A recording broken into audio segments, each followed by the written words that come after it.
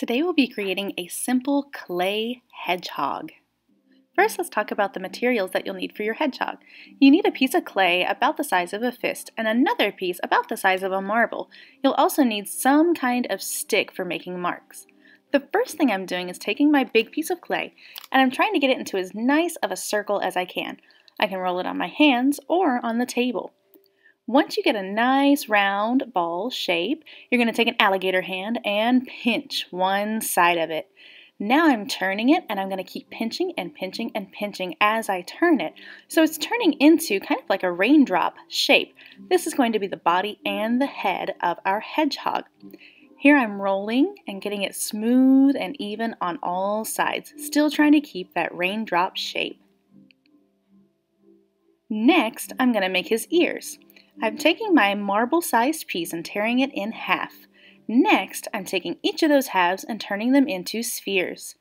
After I have both of them rolled into spheres, I'm going to squish them between my finger and my thumb to get them into pancake shapes or slabs.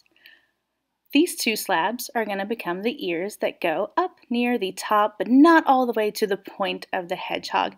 Now, if I just set it on there, it will fall off. So I've got to be sure to pet the sides and turn them into one piece. I'm molding them into the body. So I set it on, and then I'm petting the sides to make sure that they become one with the body of the hedgehog.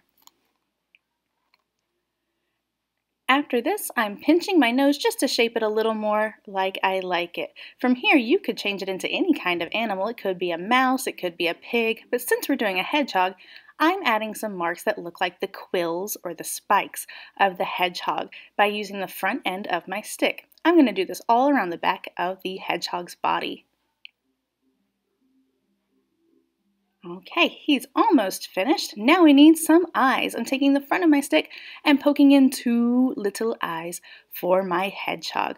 That's it for the sculpting part of this. After this, you would paint it. Is he going to be a natural colored hedgehog or is he going to be a rainbow hedgehog? That's totally up to you. Enjoy and happy making!